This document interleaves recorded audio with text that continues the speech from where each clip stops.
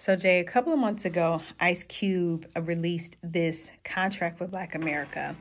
He was actually set social media off by storm because some people received it positively, some people received it negatively in some different areas. And so what he did and what we've seen is that he actually met with both the Biden campaign as well as the Trump campaign about this contract. And so his response from the Biden campaign was that they would have to wait until after the election. And he met with the Trump campaign and they were actually able to make some adjustments in real time. So how do you feel about this particular, I'm going to say political move, even though it may not be, but how do you feel about that conversation, that discussion, and what came out of that meeting between Ice Cube and the Trump campaign? Oh man. I got that I got a text message yesterday about that, and I was like, wow. And I didn't know how true it was, but then I got a follow-up text message of Ice Cube's tweet saying that he met with both parties. It was very interesting. I believe he met with the Democratic Party first, and I think it was a bad decision for the Biden-Harris campaign to not make an adjustment or just to basically say wait till after the election.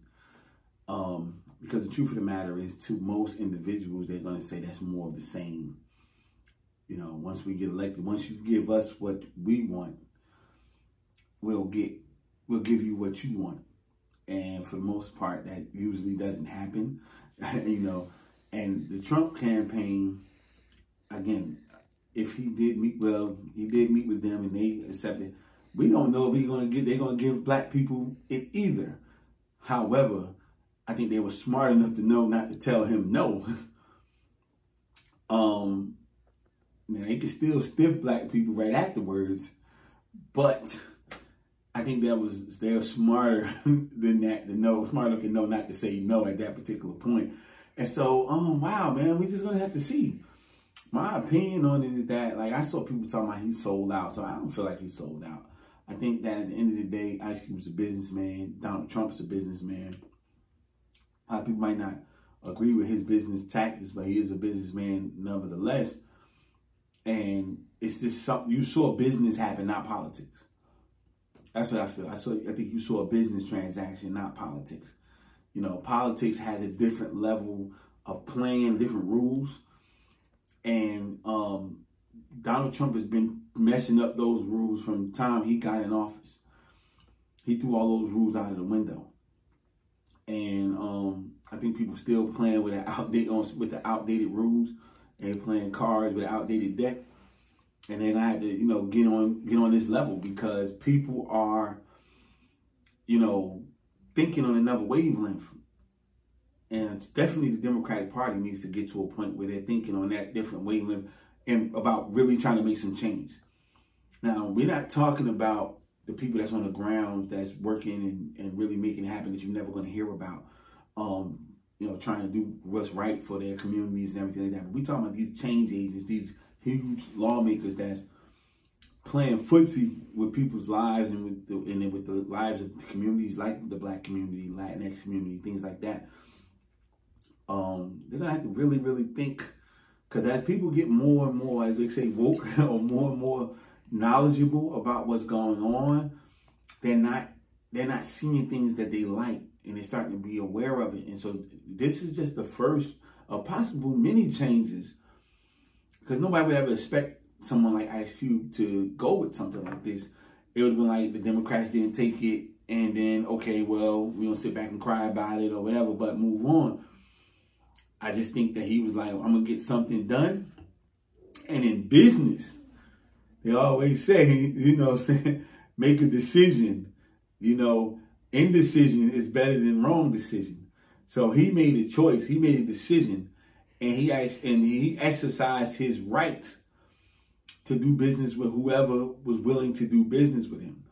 If they are willing to do business and accept his proposal, it is what it is. I think that we shouldn't, call him a sellout. I think we should sit back and hold on to our seats and watch and see what happens on November 4th. Yeah, and I don't know do you think that the black community or those that were following Ice Cube saw this as something legit? Do you think they really understood the seriousness of it, that he would take it all the way to the White House? Well,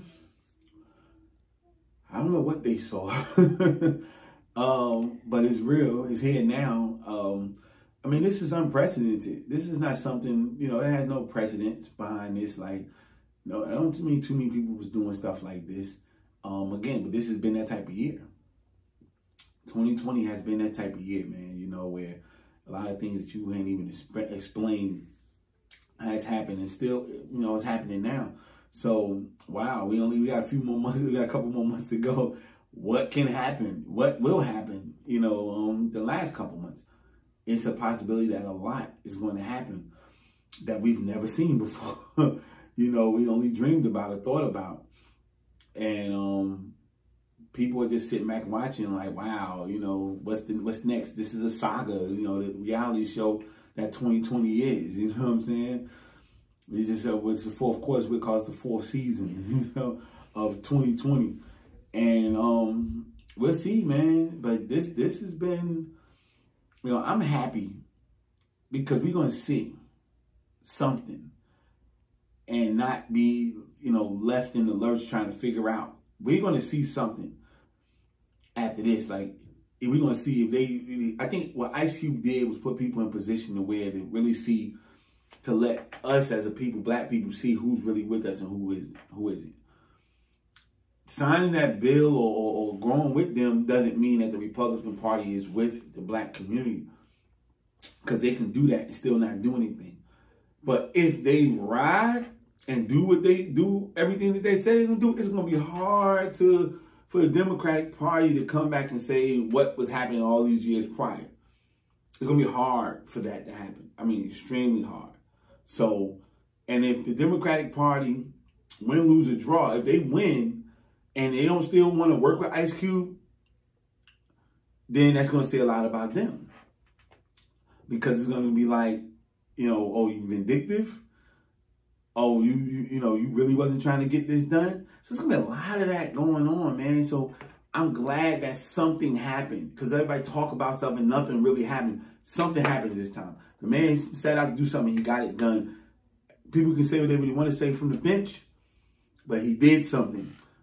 And it's always the people who not doing anything who got the loudest voice to say about what someone else is doing, because they might not like it or appreciate it or approve it. He did something. He wasn't just a rapper who sat on the sideline. He got on the sideline, got in the game. How he played, that's totally on him. But I just congratulate that he did something. We'll see what happens on November 4th.